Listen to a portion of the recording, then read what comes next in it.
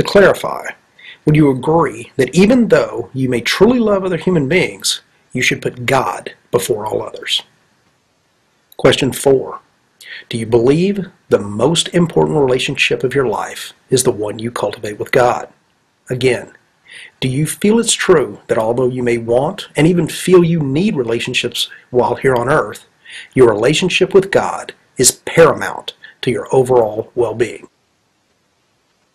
Now that you have reacquainted and perhaps reestablished your foundation of basic beliefs and the characteristics of God, we can begin the thought experiment. Begin by envisioning a living person who you currently have a good relationship with. Most importantly, you wish to continue and or improve that bond by maintaining and developing their perception of you as both moral and ethical. Now, this person need not be an authority figure. Examples might include a spouse, parents, friends, or even a child. The important aspect of this individual is they consider you to be a good person, and you wish to maintain that status. Now I'd like you to picture yourself performing an act, better yet, let's make that a sin, that you have done in the past, and that if found out, could jeopardize how this individual views you. Now the act does not have to be an evil act, just a sin that if discovered could negatively impact your image. Something like lying, stealing, or even something as benign as masturbating will do just fine. You got it? Okay, let's move on. Now I'm going to turn up the heat on you a little. Imagine that individual becomes aware of what you're doing. Would you stop what you're doing, or would you continue the act? To be clear, you are aware that they're witnessing the sin, and they realize what you're doing. Would you stop? Now let's back up a step. Imagine that this person was aware of what you were planning to do before you actually did it. Now remember, you have not begun the act, but as before, they have full understanding of what you are about to do. Would, or even could, you begin to perform the act with them present and aware of what was about to happen? In other words, would/could you start to masturbate, lie, or steal in front of that person that you love and desire the respect from? Okay, buckle up. This is where things get interesting. Given the attributes and the import you conferred to your God, I would like you to explain why you are willing and able to perform these sins with your God present, while at the same time you're unwilling and even perhaps unable to commit the same sin in the presence of a human being. While that sinks in and you contemplate your answers, let me save us both some time by addressing the most frequent responses. The answer I get most often is that I can sin because God will forgive me. This response totally misses the point of the exercise. I'm quite sure the person you have in mind may forgive you as well. This does not change the fact that you will not commit that sin when they are aware of what you're doing. Again, the point of the exercise is to highlight the discontinuity between what you say you believe and how you act on a daily basis. The next most common assertion is that we're not perfect, and we all commit sinful acts. I must disagree, at least in part. Now let me explain. I assume you have not continued and or started an act that was unethical or shameful in front of a loved one that was aware of what you were doing. Now to put it bluntly, have you masturbated in front of your parents and then went on to claim, well, no one's perfect, we all sin? Of course you haven't. In short, what this demonstrates that you are perfect, at least regarding that act in front of human beings. You're just not perfect in front of God. In closing, I realize this argument takes time for most people to comprehend, and it can be difficult to admit that your own actions will not only lead others to conclude that you do not believe in God, but it may in fact force you to reassess your faith as well. I hope this was at least interesting and welcome your comments below. Please rate and favorite as you see fit. Also, I, along with Live Life 8072, hold a weekly blog TV show called The Skeptic Fence. I would like to invite you to stop by and view what we do. We welcome people of all faiths and encourage everyone to call in during the question and answer portion of the show. Just in closing, first, Jason, again, thanks for doing this. And the main reason that I'm saying that is I don't know that my video's been around for right at a month now, and I've got a little over 1,000 views, 1,200, somewhere in that range. And even though I've had a lot of PMs and quite a few comments, Jason is the first person in either in the comments or in a video response or any other way has actually agreed to address the question. Everyone else is attacking the question itself as a group thought experiment and not applying it as it was intended. So I'm definitely looking forward to it. And again, thanks, Jason. I really appreciate you for kind of stepping out on a limb and being the first one to actually answer the question, which is, why you behave the way you do when you know God's watching. That's all I've got in my 20 minutes, so I'll go ahead and concede the rest of it over to Jason. Jason, 20 minutes. Hello, I just want to thank everybody for having me here, and I just want to thank Negation of P and Mr. Jones and Live Life, and just to offer a warm friendship to Mr. Jones and Live Life, and just to say sorry if I've ever said anything that's upset you. Please forgive me. I want to say first thing, the video when I first debated Negation of P privately really shook me up in one way, because it does expose any hypocrisy or anything that's not right in your life. Debating and discussing the video is a good thing from that perspective.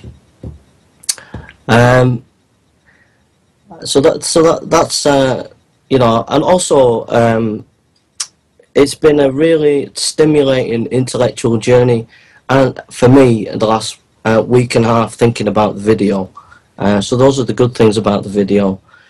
I know that it's a case of push it onto me why I act personally, but I think some important things need to be talked about objectivity. The title of the video does say proof, and I think that title should be taken out because it doesn't provide any objective evidence that a person doesn't believe. It might show that a person might not believe, but that's not necessarily objective scientific evidence, and I think the title gives a misrepresentation there. Also about objectivity, and I say this with great respect, and I say this as critical to myself as well, but since 9/11, Sam Harris and Richard Dawkins and Christopher Hitchens and others have reacted quite strongly at that situation and wrote very strong polemical books. And on the backlash of that anger against religious extremism, a whole tsunami of YouTubers, atheist YouTubers, popped up, and they became kind of missionary atheists. And I think that has not changed. I think that backlash is still here. And so therefore, when people are making videos, they think they're being objective, but actually they're in the midst of that historical flow. And I think Negation of P is in the historical flow, and I'm in the historical flow. And I think that he and me have prejudice that perhaps we're not aware of in that historical flow. And you can see prejudice within this video. For example, Negation of P, and I say this as knowing that Negation of P is an honest, sincere man, and saying I'm just as bad as him. I have my own prejudice, so it's not like being critical of him personally. But it does say in the video sin and church, and then at the end it says all religions are welcome to come to the Skeptic Fence. But within that video there, it's contextualized so that Christians can understand the video. Sin and church, but yet it's not. It's applied to Christians, but yet at the end, all religions are invited. So I think that it is specifically aimed at a certain group of people, and I think there's prejudice there. And also in terms of using the words masturbation. Masturbation was used 3 times, and it does have symbiotic implications. Those words have that word has connotations in a religious context, and so a Christian person especially would be powerfully affected by those words. So I know negation is trying to be honest and sincere, but I do think there's issues of that it's not really objective to gauge whether someone believes or not. Scientifically speaking, for that person to think scientifically. The other thing as well, peer review and things like that, you know, Negation has submitted it to his friends, atheist friends, about 5 or 6, and one Christian, me, from the list under his video.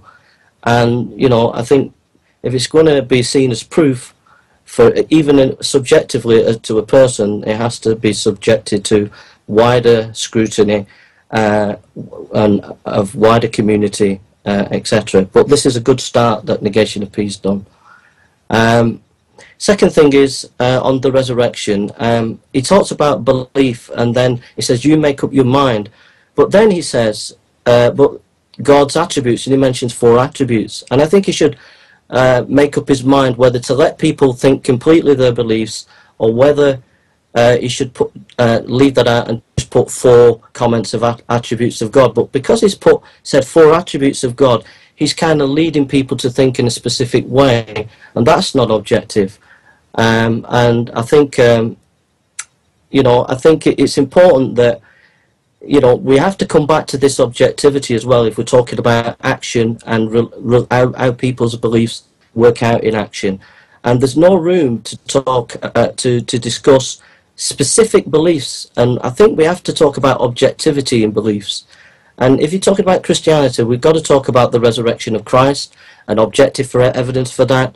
You know, the recent scholarship with Dr. Balcom, N.T. Wright, and people like that, the source material, the Gospels, what are they?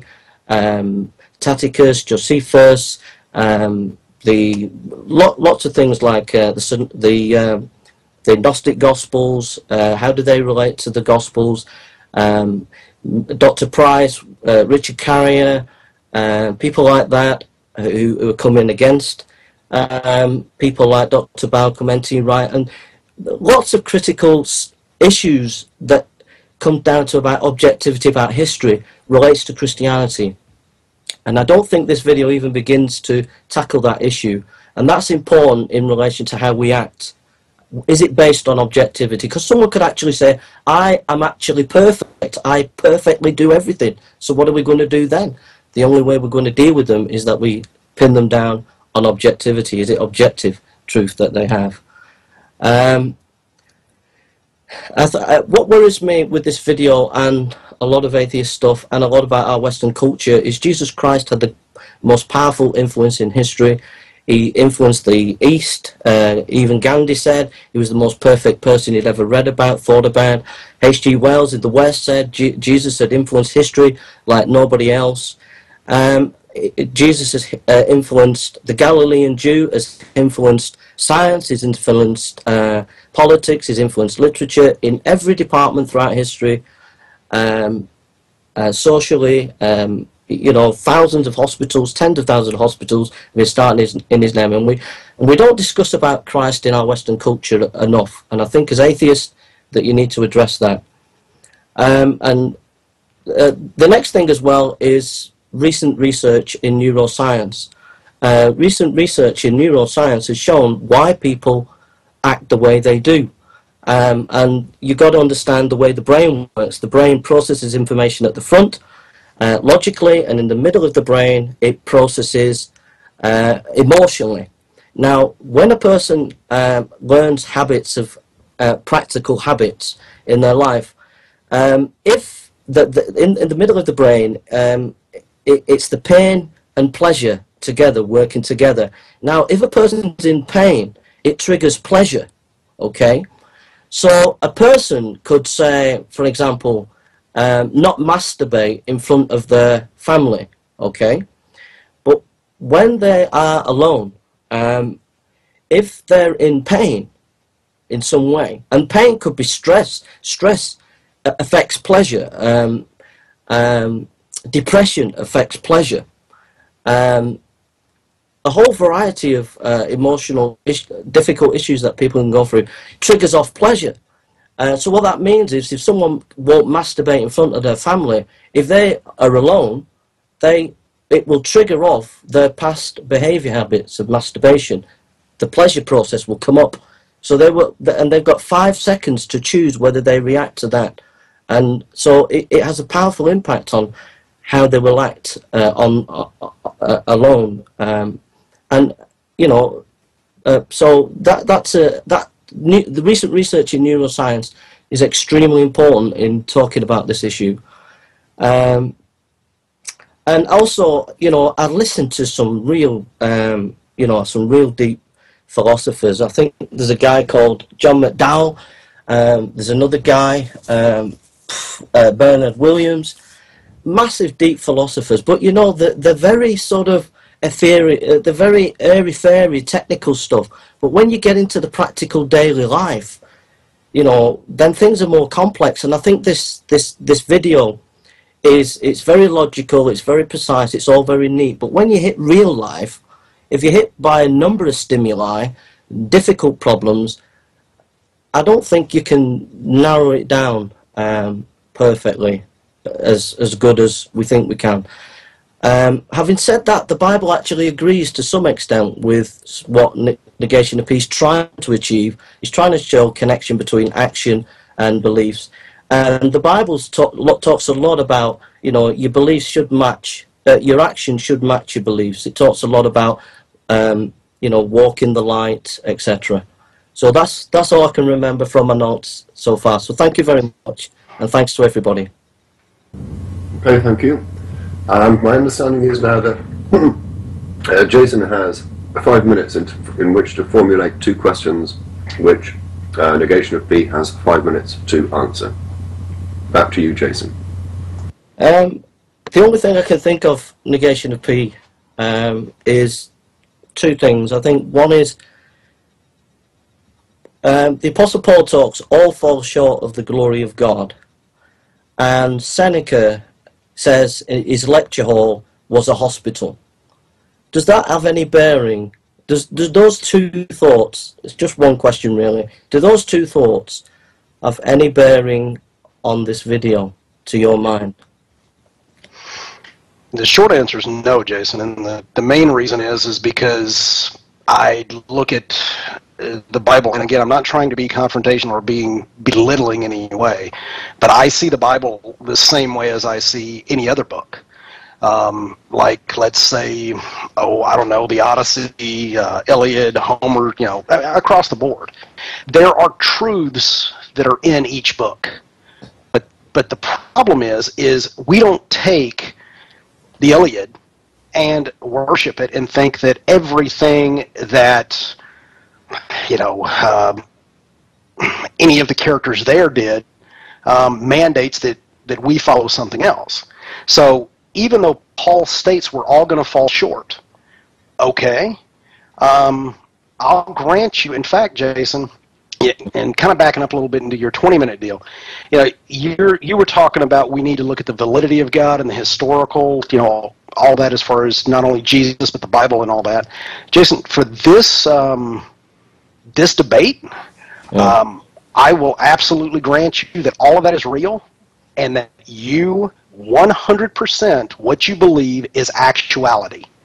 Now, when I come back to my question, I'll kind of go into that, but what I'm saying is that no, this question derived from a private conversation between me and Live Life in a real world action that it just was a light bulb moment. It came on, and we discussed it, and from that point, we started to develop this. Now that the thing about Paul and that statement is it's very, very all-encompassing. It's basically like saying that I will fall down before I die. I'm pretty sure that if I don't die within the next 5 minutes, there's a good chance that I'm going to trip and fall down. So an all-encompassing statement like that is, let's say, I don't want to say meaningless, but it definitely is not something that would have a predictive quality or be impressive in any way. So just because Paul states that, it doesn't mean a whole lot to me. I hope that helped, and I hope that answered it. DPR? Jason, this section allowed you 2 questions. You only had 1, and we have time remaining. I don't want to take that opportunity of asking a supplementary or second question. Thanks, Mr. Jones. What about the Seneca quote? My lecture hall is my hospital. Does that have any resonance with you for your video? Really not, again, Jason. I think the problem that theists and atheists run into is that and again, I'm not trying to be, label all Christians or you in general or anybody else, but what I see is that it seems to me that most theists and most atheists, their main difference in coming to an argument or a belief is that the theist will base things on, at least in part, an argument from authority. Therefore, if someone that has a big name, a recognized figure, says something, it holds more weight than someone who doesn't. Whereas an atheist, it doesn't matter what the person's title is. Richard Feynman had a great quote on this. I can't remember off the top of my head, but basically he said it didn't matter who you were with, what letters were behind your name. If you're wrong, you're wrong. And I think that is what atheists feel in general. At least I know that's how I think, is that I am going to run reality through the filter of what my logic, my reasoning, and my understanding of the facts are, regardless who says it. So to me, it's almost irrelevant who says it. It's either true or it's not. And if it's not, great. If it is, great. If my 7-year-old comes home tomorrow and tells me something that I didn't know before that's true, I'm going to take it just as much as if I heard it from Stephen Hawking. So I hope that helped. Okay, shall we move on to the next section, which is negation of B, asking 2 questions to Jason. And again, the same 10-minute time limit applies. Or do you want to do that, Jason? Or I didn't know when the 5-minute break was going to be. I don't care. I'm good to go whenever you are. Yeah. Did you want the break, or did you want me to go ahead and ask my questions? No, go on. Yeah, ask your questions, bro. Okay. If that's okay. All right. This has to do with objectivity, and it seems that you don't feel that my questions are objective. And I guess the problem I have with that is that beliefs, and the question I'm asking is, do you agree with this? Even though a belief may be, by definition, a subjective term, we can test for those beliefs. The example I will give is, I believe in a mysterious force. We do not understand this force in any way. My job is contingent on this force.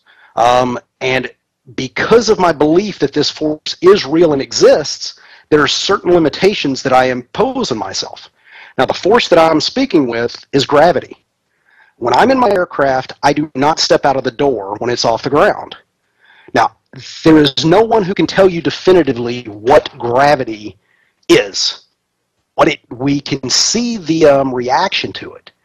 But again, I don't know if those reactions are real. In fact, I don't even know if what we're doing now is real. We could all be a brain in a jar for argument's sake. And gravity is just part of the construct of the matrix, for lack of a better term.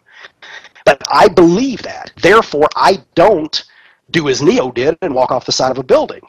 Now, Again, I was a little disappointed because the 20 minutes that you had, you didn't address personally anything on the argument. You talked about everything except how it pertains to you. Now, just as I can look at how gravity affects my decisions, I'm trying to apply the same methodology to how your belief in God affects your actions. And I'm seeing a disconnect there. So could you explain that for us? That's all I had. Go ahead on that one. Okay, bro.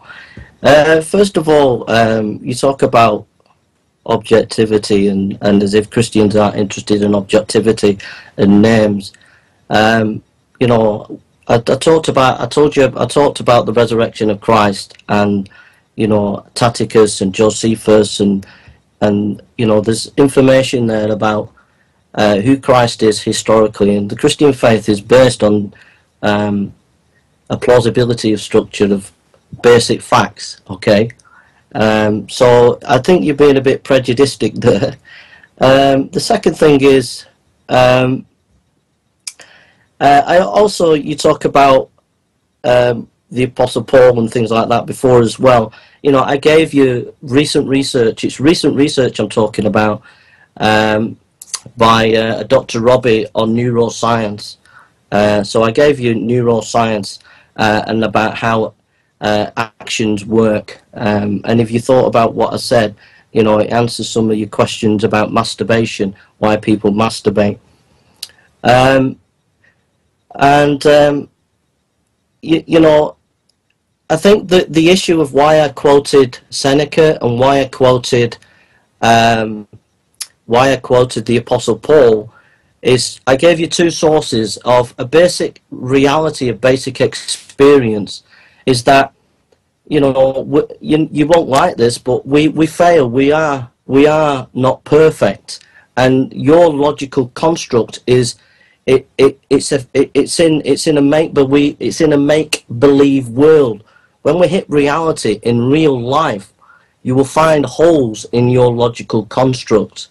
Okay, when you listen to Bernard Williams, he's an ethicist, and he talks about we've got to look at real life, and you know, even he, who's a perfect logician, like left his wife and messed up, you know, and he lived by logic and reason and wanted all things logical and reasonable, and he made a mess of his marriage. But he's not. That doesn't mean to say he doesn't believe in logic and reason. Just means he made a wrong turn in life. So we've got to get back to being practical in everyday life, and that's the beauty of Jesus' teaching. It's about being a farmer. He talks about farming. He talks about it's all in everyday life experience. Whereas the academy is in the university, and it's all away from real life.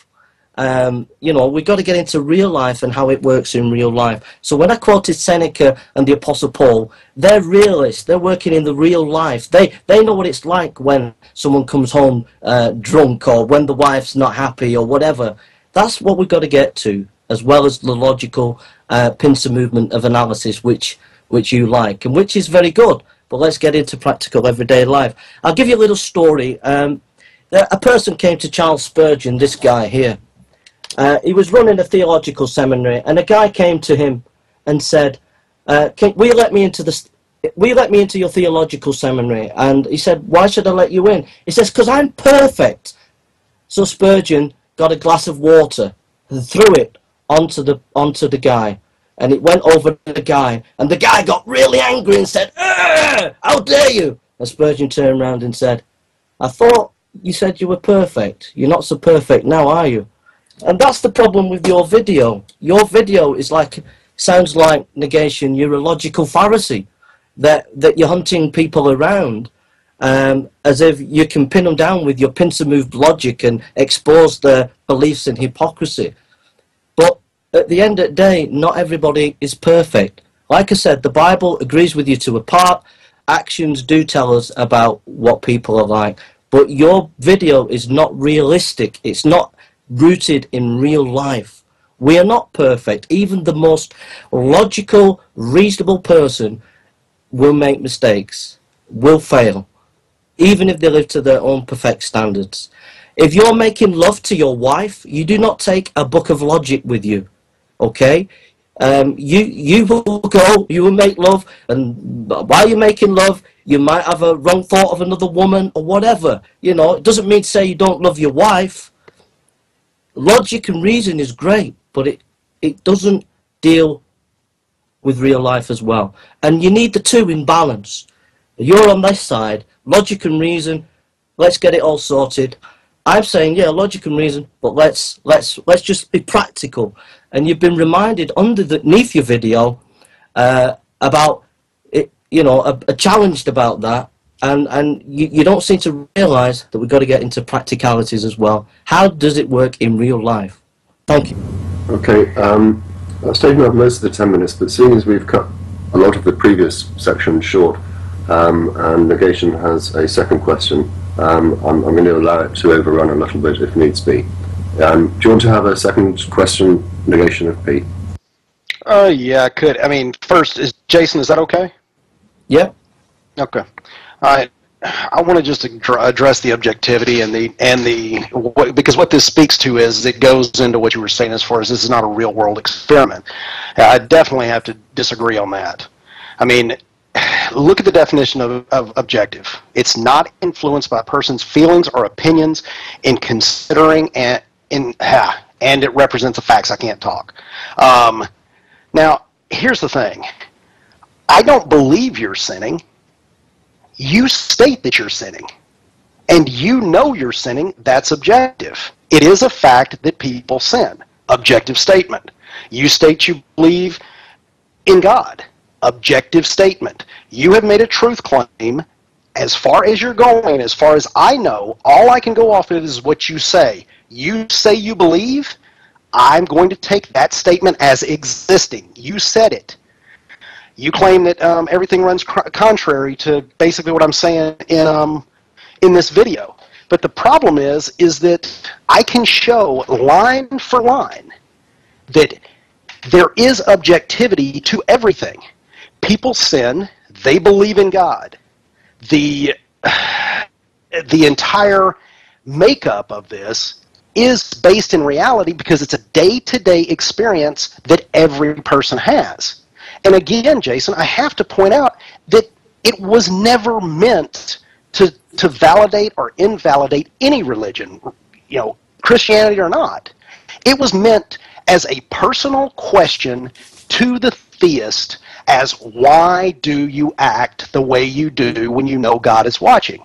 And we've been on Vlog TV now for, 30, 35 minutes, and we still have not heard one word on you explaining the discontinuity between what you say you believe and what you believe. And I'm not trying to get mad here, but I am getting a little frustrated because we've talked about this many times before, and I've tried to make it clear.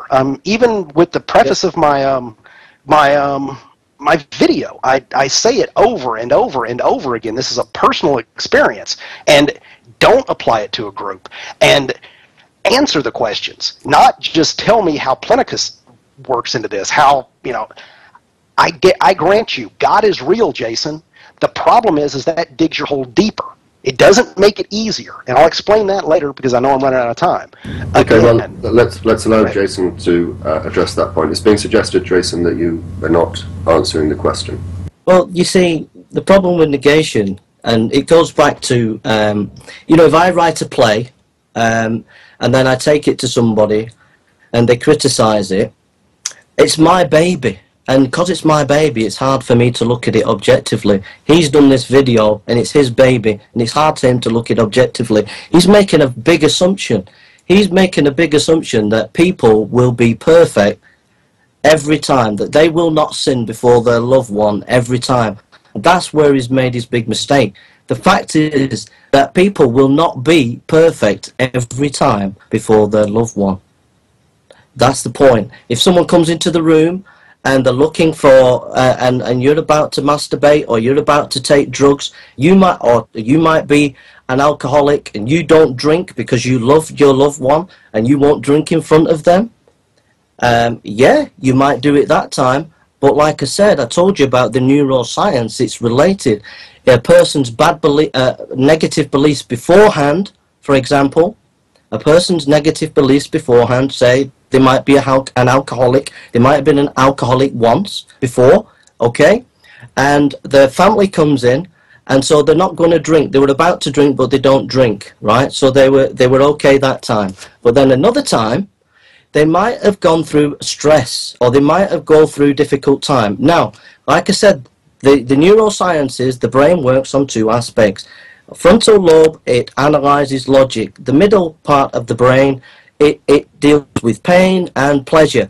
Now, research was done in 1950 that with rats, that if the rats, if rats are stimulated painfully, they think they're experiencing pleasure because they're connected together. So the scientists were shocked when they provided a lever for the rats to receive pain. They actually went to it because they were receiving pleasure, and then they all died. So what that means is an alcoholic might not react to someone perfectly for a few weeks before their loved one, but if they go through stress or if they go through anxiety, the pain reacts and affects the pleasure. And therefore, they're reminded of the old behavior, and then they end up turning back to the alcoholism. So what I'm saying is he's assuming that everybody's going to be perfect every time before their loved one. And that's his big mistake. Again, it's not rooted in practical everyday life. This is okay for someone who likes to read logic at home. But it is okay if you're a nice middle-class person and you've got lots of time to read logic. And it's very good and it's helpful to get us to think about it. And it has thought. But it's not okay when it hits real life. And he doesn't realise that.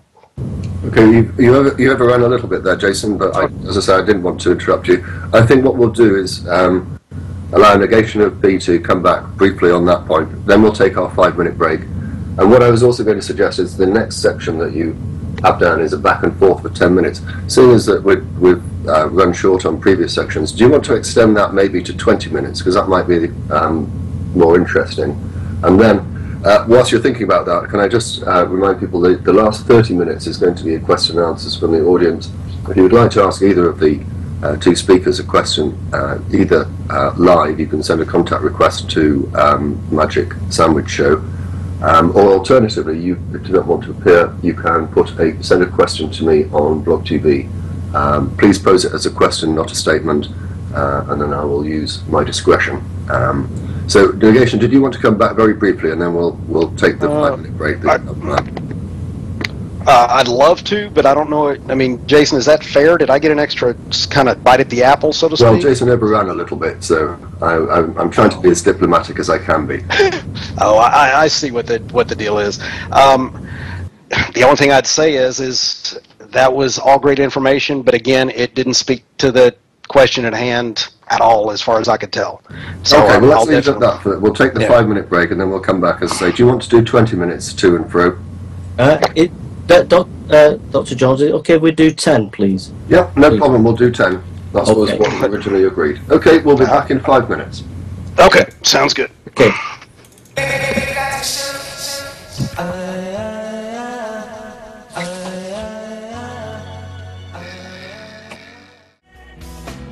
Alright, going live.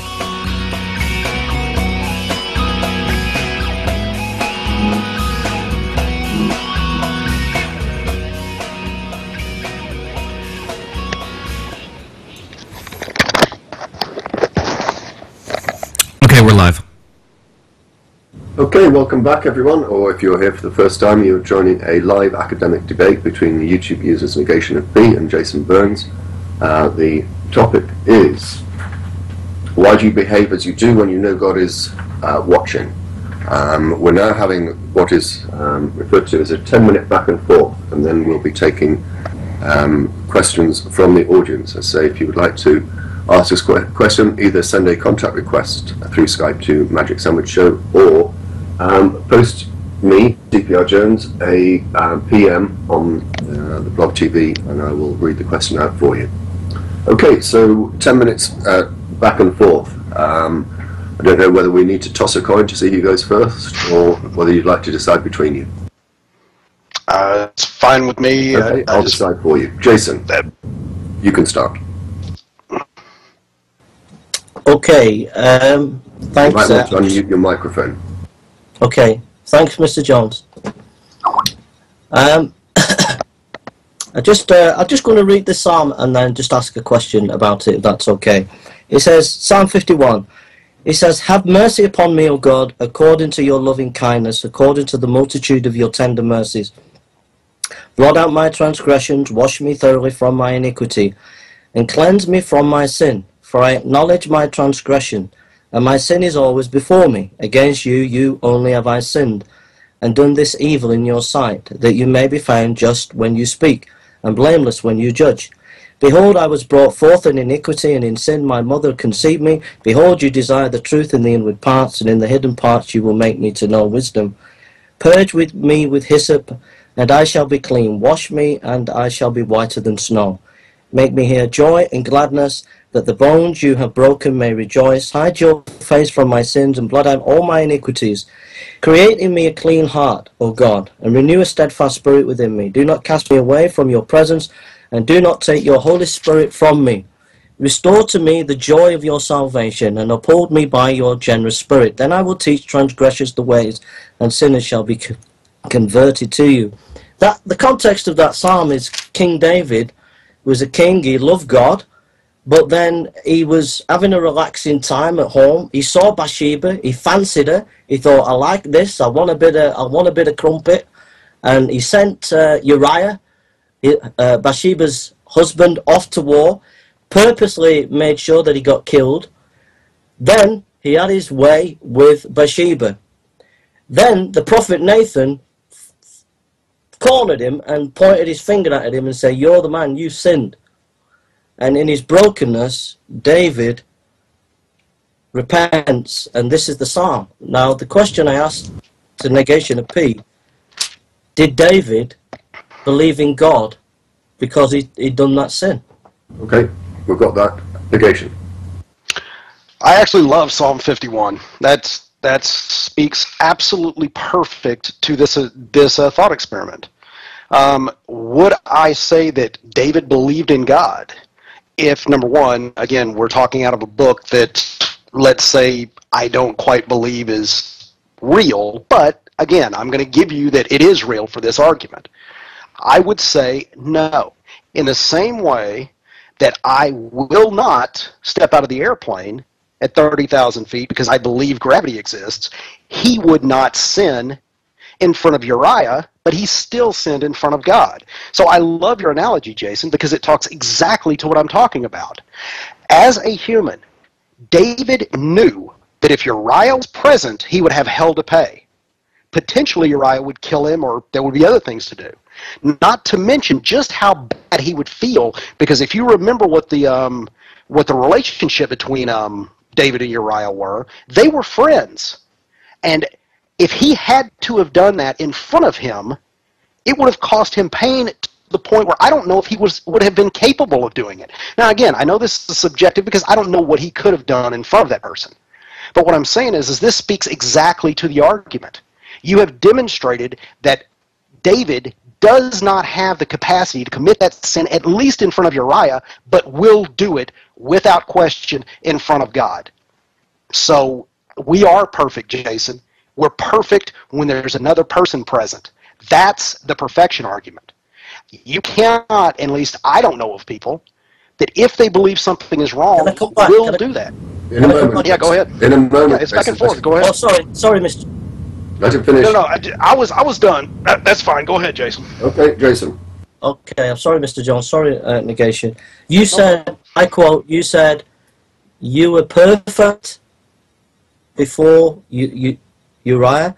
What about if he has Bathsheba in his brain? What implications does that have?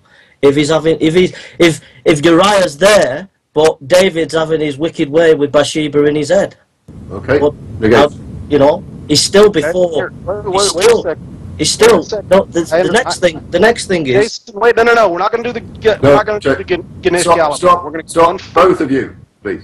Jason, you made a point. Let negation deal with that point, one at a time.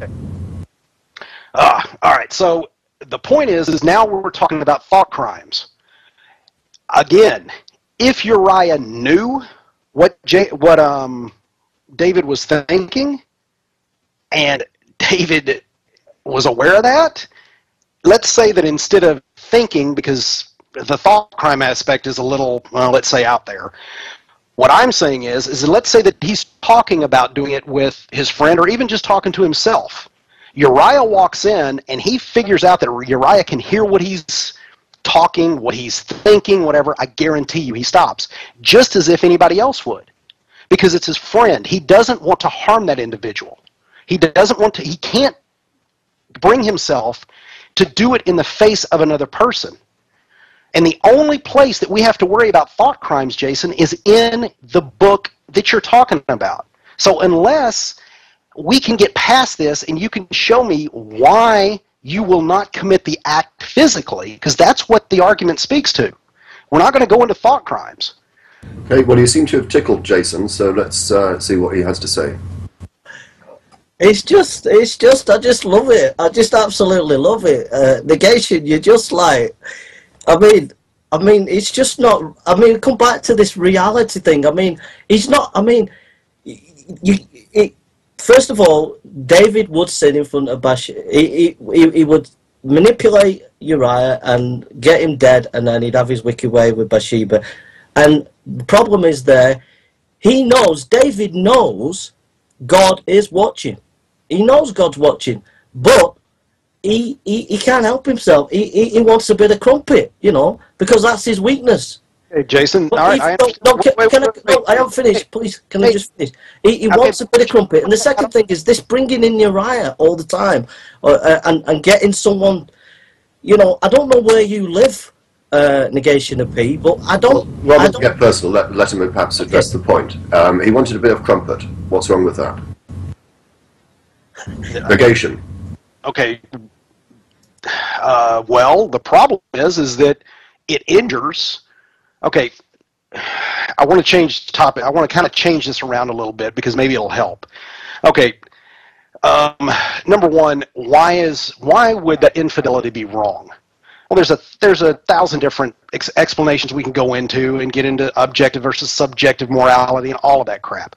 I don't care. Let's say that I give you every point that yes, it was wrong. You're still not able to explain to me, Jason, why he, or more importantly, what the entire premise of the argument was, why you will be perfect in front of other people. You say that I'm not dealing with reality. Jason, you're the one who has, maybe I'm wrong on this. When you're in another room with somebody and there's something that you feel is unethical, you will do that act in front of them, yes or no? Jason. Could you say that again? Could you ask that question again, I guess, please? Sorry.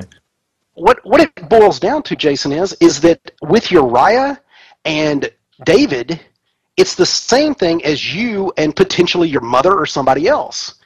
David couldn't do it. You're telling me that I'm not dealing with reality, when the reality is every person on the planet acts just like David did, including you. So again, why don't you commit unethical acts in front of people when they're aware of it? You say that I'm not dealing with the reality. That is the reality, Jason. It's not reality, Negation. People do, I don't know. Take anger, Negation. Take anger, right? Someone comes into the room, you want them to really feel good about you, okay? And you're about to get angry and you see them and you stop. Okay, and you do that perfectly all the time, and you love that person. But you come home from work, you're having a stressful day, you're going to blow your top. It's just human, you're not good. This is the point. You're just not. You're not in reality. This is a logical construct that you've done, and it only works if you can try and pin down a special sin like masturbation. No normal person in their right mind is going to masturbate before their parents. And you've put that 3 times in your video, okay? No one in the right mind's going to do that. So can I just clarify something? It might be helpful. I don't want to get bogged down in masturbation, but I think you just said masturbation was a sin. Is that right?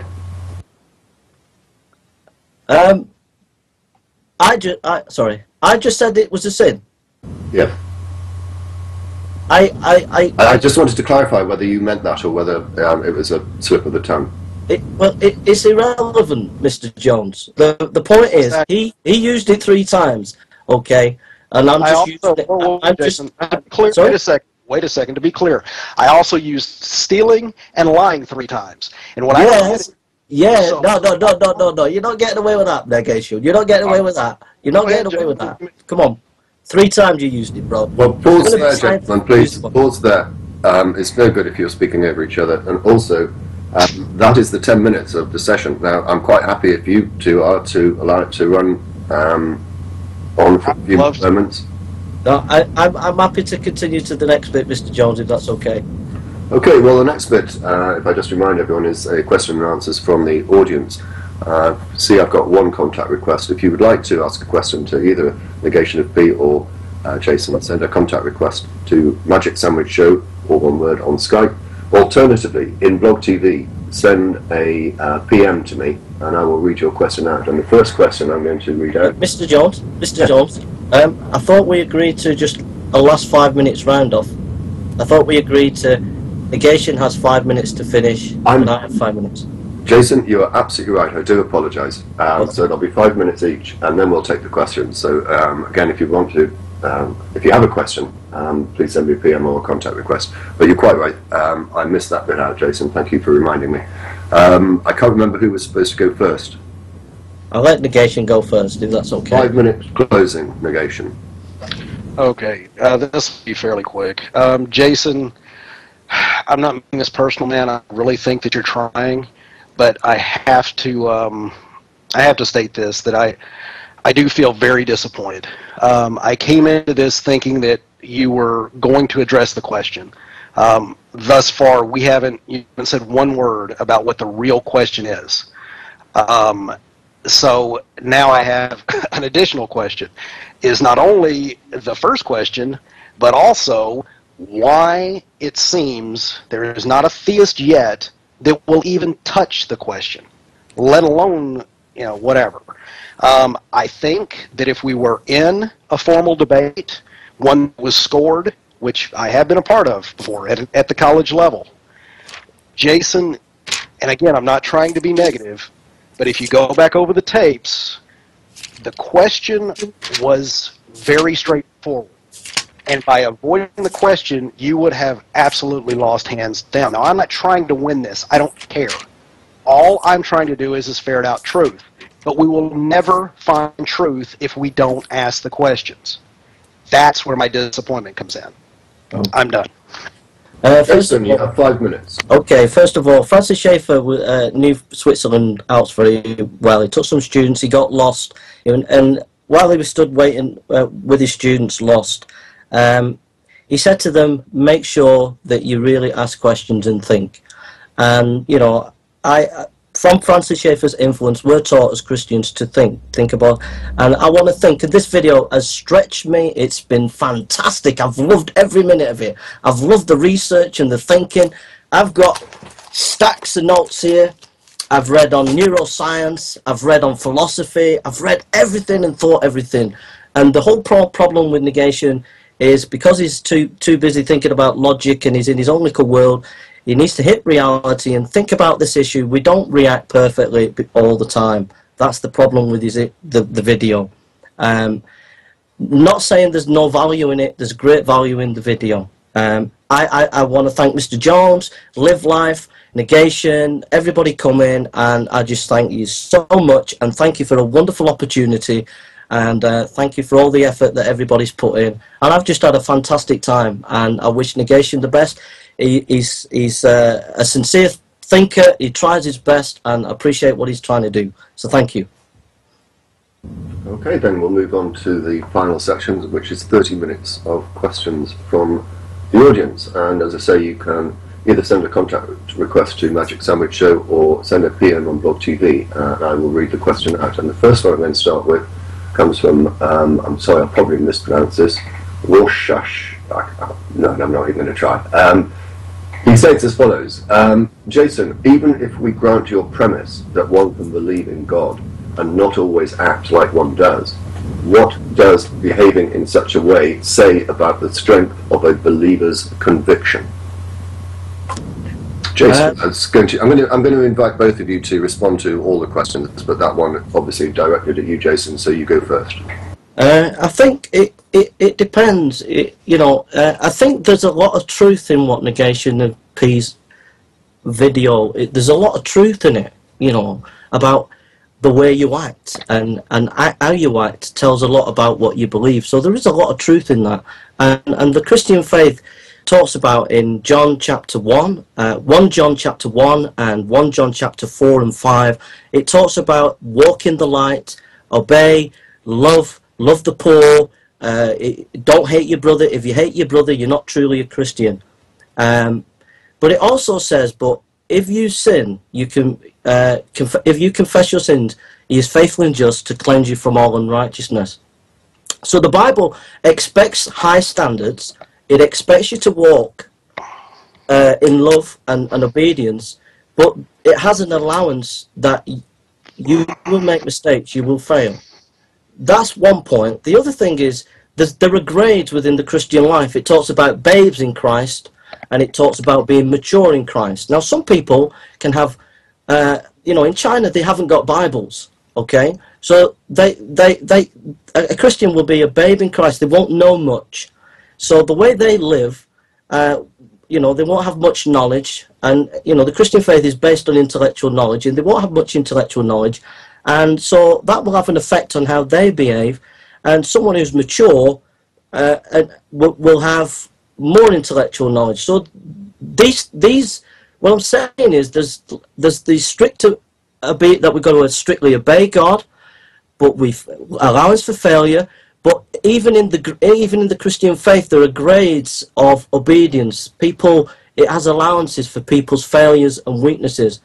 It says we're new creatures in Christ, but if you're a drug addict and you've just got saved, you can be loving, but you're going to be struggling for maybe 6 weeks, a year, many years with your drug addiction. Are you going to say the person's not a Christian because they're still taking drugs? No. They've got a problem with drugs. It doesn't mean to say they're not a Christian. So just because some actions are not consistent doesn't necessarily mean that they don't believe. And I think this video is trying to do too much. It's trying to do too much. It's a good I'm going to pause it there because obviously we only have 30 minutes. Sorry. And I'm trying to be fair so far as time is concerned. Negation. Yeah, I'll try to be quick. Answered for about 3 to 4 minutes, so feel free to use that amount of time. Okay. Basically, yeah, I think that's a great question because it speaks to the heart of my argument. And I think the problem is when the theist comes back and tries to establish that God is real, it only makes his job that much harder to explain his actions. In the same way that, let's say that I have a child and I live on a busy street, I live on that street my entire life.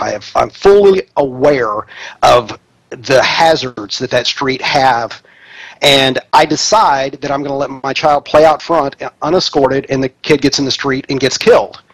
And the police officer shows up and says, explain what's going on. And instead of explaining my actions, I'm going to go off and tell him the history of the road, tell him how dangerous it is, tell him every wreck that's happened on that road. That's going to hang me in a court of law because I have no way around explaining why my actions, how I could have taken those actions when I understand fully the hazards involved. Now, in this analogy, the child is your soul, and the hazards are the sins. Now, when you say that God is going to punish you in such a way, the same way that gravity will punish me if I step outside my aircraft, and you still step outside that aircraft, there's a huge disconnect there. And why no one will answer that, I don't know, but I'm not going to get into that again. Thanks. That's all I had. Okay, in that case, we've got one live caller. Just take me a moment to bring him into the call.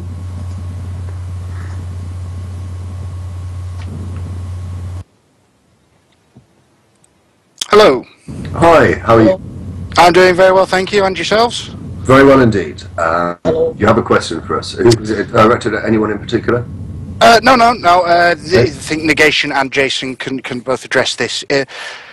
Basically, the whole conversation around, on the whole question around why we do immoral things under certain circumstances, the question I really had to ask is, if the Christian God is the ultimate source of morality for human beings, why are there so many cultures in the world with differing sets and understandings of morality?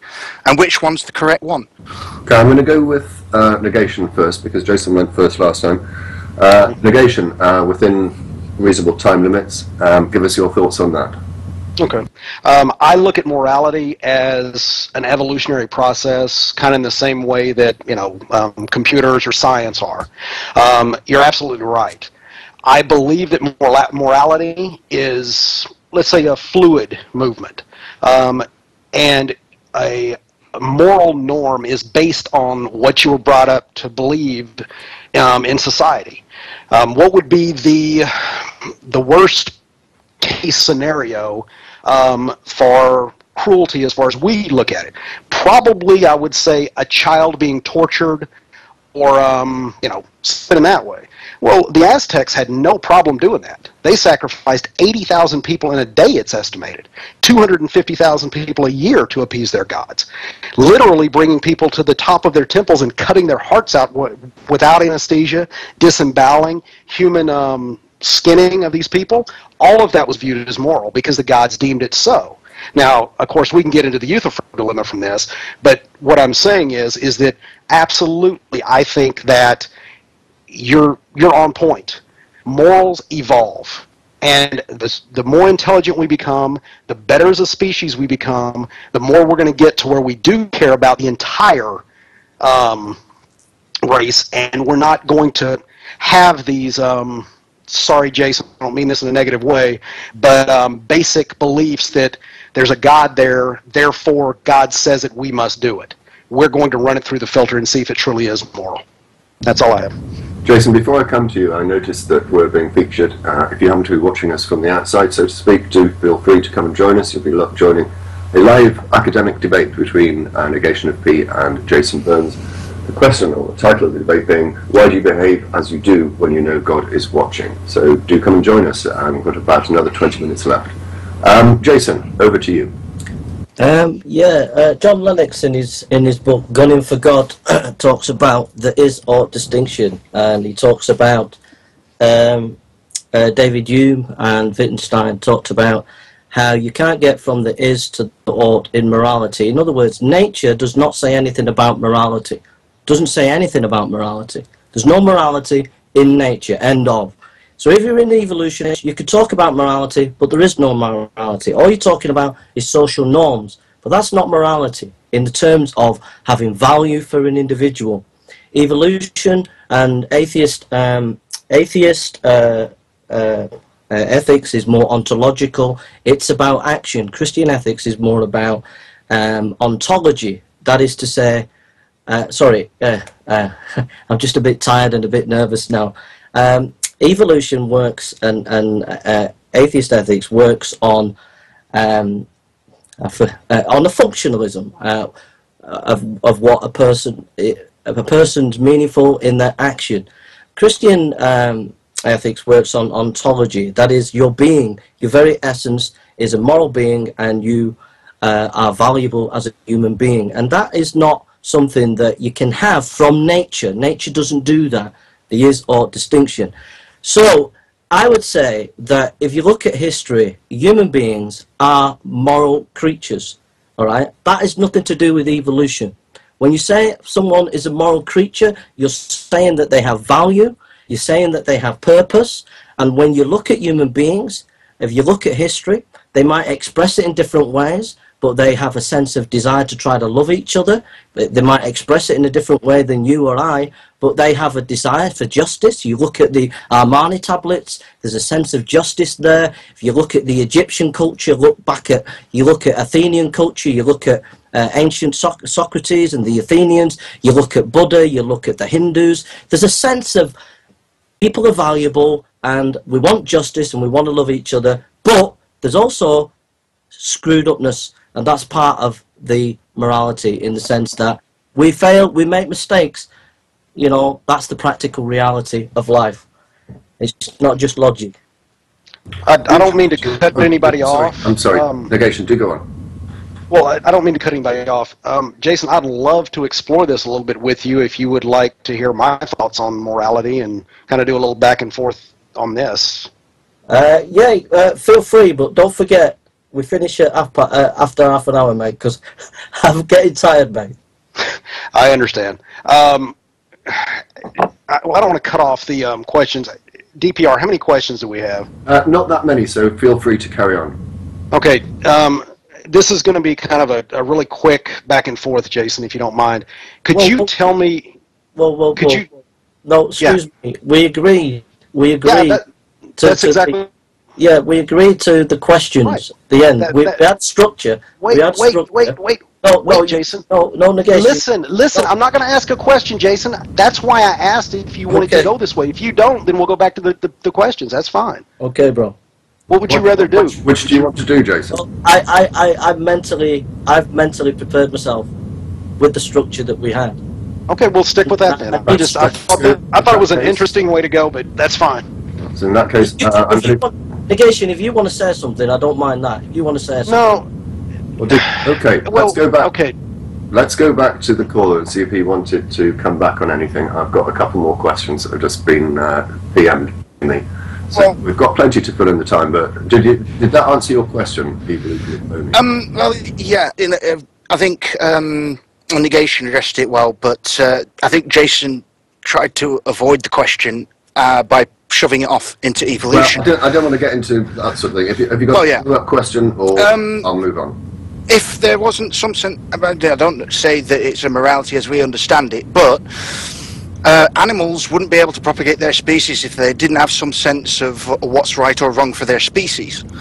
So you don't see, and I'd hate to use this example, piranhas going around killing each other, you know, that sort of thing. So there is, in evolution, a morality born just from the natural selection and survival of the fittest.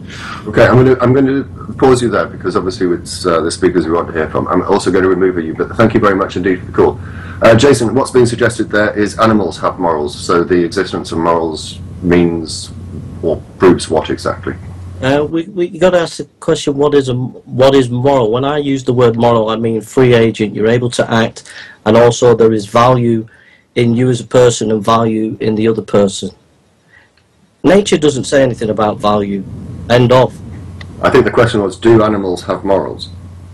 Well, obviously, it's not the same as when I say that they are able to act, but they can only act in according to their nature, so they don't have morals as human beings have morals. I don't want to take negation space, but I thought that was the crux of your whole argument, that we don't have control over our nature insofar as masturbation, lying and stealing is concerned. Yeah, but I didn't bring in the neuroscience, and in the debate there's a very important part of the thought process. If you study neuroscience, I just listened to a lecture today at our church. We had an expert in psychology and neuroscience come, and he was telling us that the brain has about 7 seconds to make a decision. It's not aware of it. It just comes in the mind, and you're not aware of the connections within the brain. And if you're in it brings the image of a past event. We'd have to go back to the neuroscience, but so if you get that image of a past, we'll just have to go backtrack because it's important. Like I said, in the neuroscience, the brain at the frontal lobe is logic, and in the middle it's emotion and pain, pleasure and pain. Okay, if a person, say, is a drug addict, Mr. Jones, and he's been a past drug addict, but he's changed, he's reformed, and as he goes on in life, and he experienced some stress, that is seen as pain within the middle of the brain. But the pain will affect the pleasure part of the brain. So it will bring up his old experiences for drugs. Now, at that point... Jason, I fear that you're simply recounting what you've already said before. The time constraint. No, in neuroscience, there's 7 seconds. Yes, you've made that point 3 times now. No, 7 seconds subconsciously, and you're not Made aware. the point 3 times now, Jason. We've only got 10 minutes left. So Let negation please answer. the point is, he can actually agree to that image coming to him, and if he does, he'll go back to his old ways. Okay, and so it's You made the point, Jason. I'm going to insist that you stop there. so Jason, fish are not Jason, you've made the point. Okay, fish are not aware of it. DPR, let him finish real quick. I don't mind submitting some of my time. Go ahead. Fish are not conscious of these images in order to make choices like that. Okay, negation. Okay, sorry guys. I guess I'll just make my point with the is-ought. Jason, I don't know if you're aware of this, but you can't get to the is-ought, or can't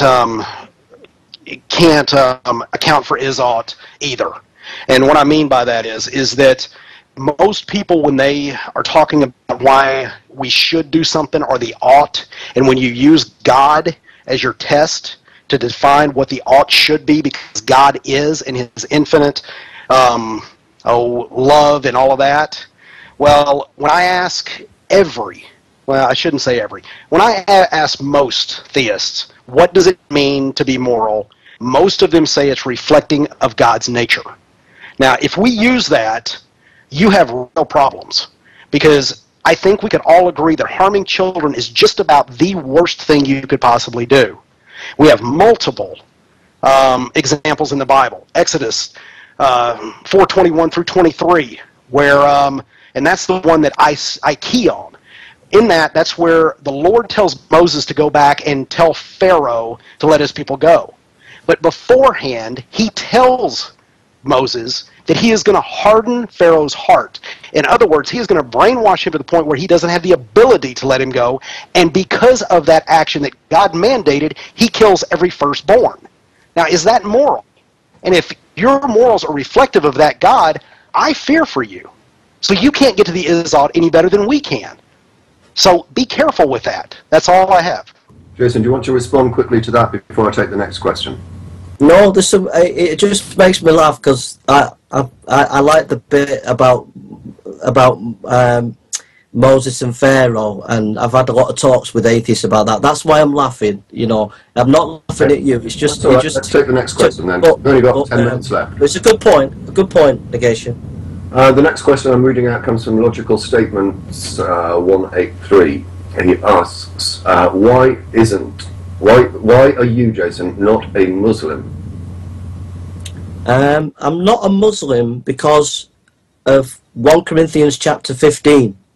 1 Corinthians chapter 15 talks about is good historical source. It was most scholars would agree that it's 1st century, 64 AD, or even before that. It goes back to like 54 AD, and even earlier source, historical source of the resurrected historical Christ. And I have a choice between the Muslim, Muhammad, who says he knows about Jesus 600 years, about Christ, or I have this early historical document of the Apostle Paul, and I would rather go with someone who was closer to the event historically and is backed up by other historical materials such as Tacitus, and we could go on and on and on, and that's why I'm not a Muslim. Negation.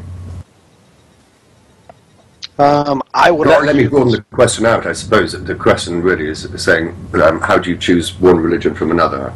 I'm presuming that's behind the question. That's the million-dollar question, and especially when you're looking at Pascal's wager. Not only is it problematic when you have decided on which specific religion you look at, but then to justify which sect of that religion is almost insurmountable. Christianity alone, we're looking at 33,000 different sects. Now, my challenge to anyone who wants to bring out Pascal's wager is that how do you know that what you're doing is not only as bad as what I'm doing by just not believing, but in effect going against the first commandment and pissing God off on a daily basis because of the God that you're worshiping is not the real God. Even if you are a Christian, you could potentially be a part of one of these sects that doesn't respect him in that way and doesn't follow what God wanted you to do. So, yeah, there's a problem there with trying to figure out why people believe and why they don't. I say it's, again, society. I think Jason is itching to come back. Jason. Pascal's wager. Most academics don't really understand Pascal's wager, and also you've got to look at Pascal's wager in its context.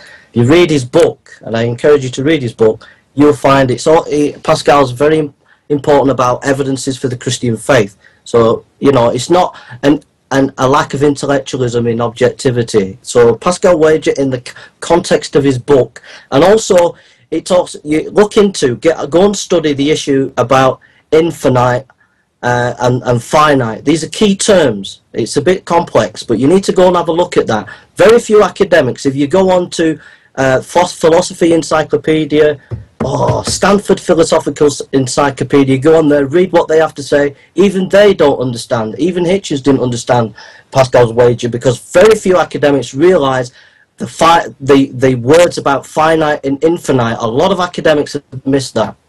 Jason, the next question for you is, what if you're wrong? What if I'm wrong? I think the thing is coming back to Francis Schaeffer, it's about thinking, and it's about always being open. Dominic Crossan, who is not an evangelical, is in Jesus Seminar, he's kind of like on the left. He said this, he said, data, he was Irish, data is significant, and the important thing is to think and look at the data. And I believe that Christianity is based on historical evidence of the historical Christ, and I feel the data's there, and that's why I believe. But you must be willing to be exposed to other data, so it's important to read the Gnostic Gospels and to read widely. I'm convinced, and I love the Lord Jesus, and I wish you'd come and know the Lord Jesus, but at the same time, you've got to be open to other people's data as well. So I would say, go and read, go and think, read the atheists, read the Christians, and think. Yes, I didn't actually answer the question. What if you're wrong? Basically, but your answer was, well, I don't think I am wrong. That was not answering the question. The question was, what if you're wrong? I can't envision, I have this, Mr. Jones, I just have this love for Jesus, and I can't, it's like if me imagining that I don't love my wife. I just can't imagine that. Right, let's throw that one at negation. Negation, what if you're wrong? What if I'm wrong? Well, if I'm standing in front of a deity that is going to, be looking at me as far as what my life was lived at, if that deity, let's, for argument's sake, say it is the Christian God, that God is going to know me, and he's going to know me more intimately than anyone ever has known me. He'll know why I made my decisions. He'll understand that the way he constructed me forced me into a position to where I had to question. I had to look at evidence. And the evidence that I found, I didn't find convincing. And if that is enough, knowing that my heart was nothing more than trying to find truth, if that's enough to condemn me, then I guess I'll have to accept my fate. Okay, being aware of the time, I'm going to take one last question. We're going to have to be fairly brief on this because we've only got 5 minutes left. I'm going to try and rephrase it slightly. I think it's directed at both of you. And it goes back to the morality point. If morals don't evolve, then would we not be in a position where we still endorsed slavery, as is encouraged in the Bible? Jason. I think it comes back. It comes back to the fall. You know, from a Christian perspective, that we are fallen human beings, and unfortunately, because of the fall, it's affected us. So some cultures will live according to the. This is how we see it. Will live according to the light, but other cultures will not. And also, you know, some people can be just plain disobedient. I mean, for example, in Haiti... I'm going to press you. The question is, if we lived in biblical times, or according to the Bible, slavery would still be acceptable. How do you explain that? Well, I come back to the resurrection of Christ. You know, we see Christians' history through the lens of Christ. Now, Christ never endorsed slavery. He never condoned it either, did he? Well, when Jesus Christ died on the cross, that was all class distinctions were destroyed. He died for everybody, gay, slaves, everybody. The Son of God died for everybody. And so that is our crux, that is our hermeneutical lens when we read the Old Testament. And Nietzsche, the German philosopher, had no axe to grind. He always thought that Christianity was about love, but he didn't like it. Negation. I'm a little surprised that Jason would say that there's no slavery in the New Testament. I would definitely... My understanding of negation is that Jesus never spoke of it. And if you look at Matthew 5:16, 17, he said he didn't come to change the laws. Well, and he did also... I mean, you look at Luke, you look at Timothy, you look at Ephesians, there's all mentions of slaves in there. In fact, if you look at Ephesians, slaves obey your masters with a depth and respect, serve them sincerely as you would serve Christ. Now, maybe it's not from Jesus' lips, but again, if we're going to look at consistency and we're going to look at this is truth, in fact, capital T truth, then it can't be changed. It has to hold true in the same way that 2 + 2 is always 4. It doesn't all of a sudden change to 2 + 2 is blue whale. It's going to stay the same regardless of context, regardless of everything else. That is the definition of objectivity. So I'm very surprised that this slavery issue would come up, because when the question speaks to if we were living in biblical times, well, according to Jason and the rest of the theists, we are living in biblical times. And it speaks to this argument that we're living in biblical times. Everything is applicable according to the Bible. We're, as a people, though, picking and choosing certain things that do and do not apply. So, again, I'm not understanding the discontinuity. Let's get back to Jason. And Jason, perhaps you can address this point. There's nothing in the Bible, New Testament, anywhere that condones slavery. Would you accept that? And if so, why? Why do we not accept it as a society now? First of all, Dominic Crossan, who's not an evangelical, is on the left in a debate, and Marcus Borg in a debate with James White. Talked about, he mentioned slavery, and he said that in Philemon, Paul this is what he said. He said that it doesn't condone slavery, and yet he says in Ephesians it does.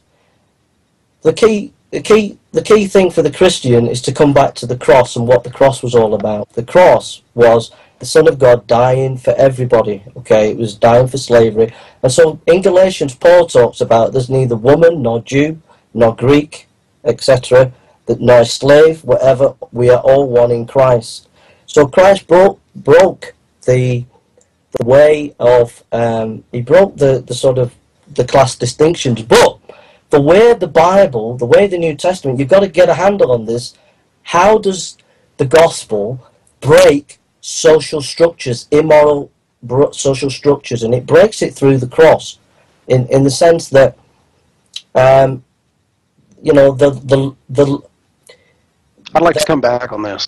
When people realize that they are loved before God and that God died for them, then you should treat them as you would be treated. And so Paul is not advocating slavery. He's advocating that you treat your person, the person, like the Son of God has treated you, died for you. Okay, can I just, before I come back to you, negation, point out that that is the 30 minutes up. What I intend to do, if it's okay with both of you, is allow negation just to come back on that point for no more than 2 minutes. Give you both then 1 minute each to finish off with, and then I will tell you where you'll be able to see this video. Okay. So negation first, just dealing with that specific point, no more than 2 minutes, and then 1 minute each. Okay, Jason, you stated that Jesus being on the cross broke the apparently the Old Testament covenant. What I'm not understanding, and we've had this conversation, if that's true, then explain why homosexuality is wrong, because that's an old covenant. That is Leviticus, Deuteronomy. That is not New Testament. So why is that still wrong? But slavery, if you're going to break slavery, in other words, why don't you break homosexuality in the same way? I think that opens up so many cans of worms. Negation. I know, I'm sorry. I'm not going to go there, but I'm going to invite first Jason, just 1 minute to finish off with, and then 1 minute from negation, and then, as I say, I'll wrap everything up. Okay, I just want to say thanks to everybody. I think negation's more sharper than me, more logical, more you know, he's a much cleverer person than me. And I just thank you for having a chat with me, Negation, and I've loved every minute of it.